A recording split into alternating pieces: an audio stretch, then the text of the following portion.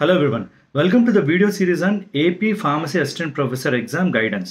Now, ఈ వీడియోలో biochemistry సిలబస్లో టాపిక్స్ ఏమున్నాయి, ఏ రిఫరెన్స్ బుక్స్ చదవాలని ఎక్స్ప్లెయిన్ చేస్తాను. నా బయోకెమిస్ట్రీ సిలబస్ చూసినట్టయితే first one what is given is enzymes and coenzymes, తర్వాత citric acid cycle, and then lipid metabolism, biological oxidation, తర్వాత ammonia metabolism, nucleic acid biosynthesis and mutations. ఇది ఓవరాల్గా ఇచ్చిన టాపిక్స్. నా biochemistry all time reference book is లెనింజర్.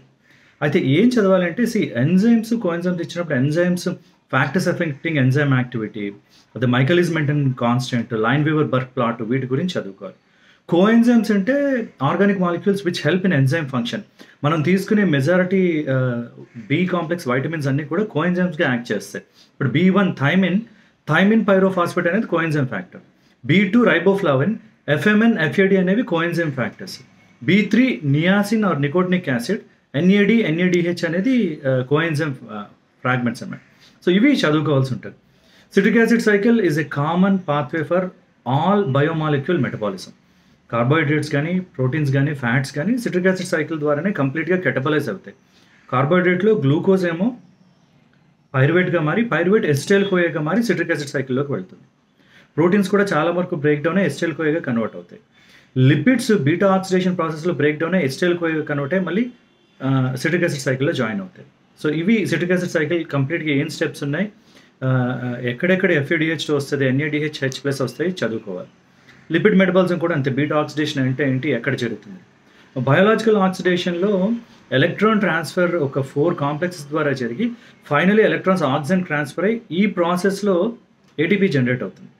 Oxidative ఫాస్ఫరైలేషన్ అంటారు. Removal of electron is oxidation, ADPకి ఒక phosphate attach అవ్వడం ఫాస్ఫరైలేషన్. అంటే ఈ ఆక్సిడేషన్ ప్రాసెస్ వల్ల జనరేట్ అయిన ఎనర్జీతో ఫాస్ఫరైలేషన్ అవుతుంది కాబట్టి ఆక్సిడేటివ్ ఫాస్ఫరైలేషన్ అంటారు. దీన్ని బయాలజికల్ ఆక్సిడేషన్ అని కూడా అంటాం అనమాట. This is what is there. And then ammonia మెటబాలిజంలో మేజర్గా ammonia is toxic to human beings. Ammonia level కానీ ఎక్కువైతే it is dangerous. So అమోనియాని non toxic యూరియాగా convert చేయడమే urea cycle.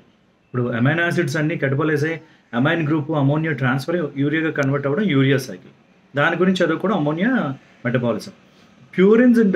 Purines biosynthesis are nucleic acid biosynthesis అంటే purines పిరిమిడిన్స్ ఎలా form అవుతాయి అని. Form అవడానికి 2 major pathways are there, డీనోవో synthesis and salvage pathway అని.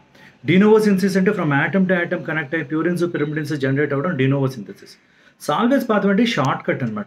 HGPRT హైపోక్సాంథిన్ ఫాస్ఫోరైబోజల్ transferase అనే ఎంజైమ్ వల్ల ఆల్రెడీ ఫామ్ అయిన రింగ్స్ నుంచి ప్యూరిన్స్ పిరిమిడిన్ ఫామ్ అవ్వడం HGPRT ఆర్ సాల్వేజ్ పాత్వే. వీటి గురించి చదువుకోవడం nucleic acid biosynthesis.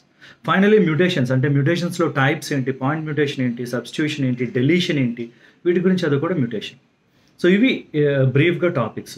So again you need to get the gist of the subject. అంటే ఓవరాల్గా జిస్ట్ తెలుసుకోవాలి, ఏం జరుగుతుంది, ఎక్కడ జరుగుతుంది, ఎలా జరుగుతున్నాయి. As I told you, I feel Biochemistry Leninger is the best book for this. All the best.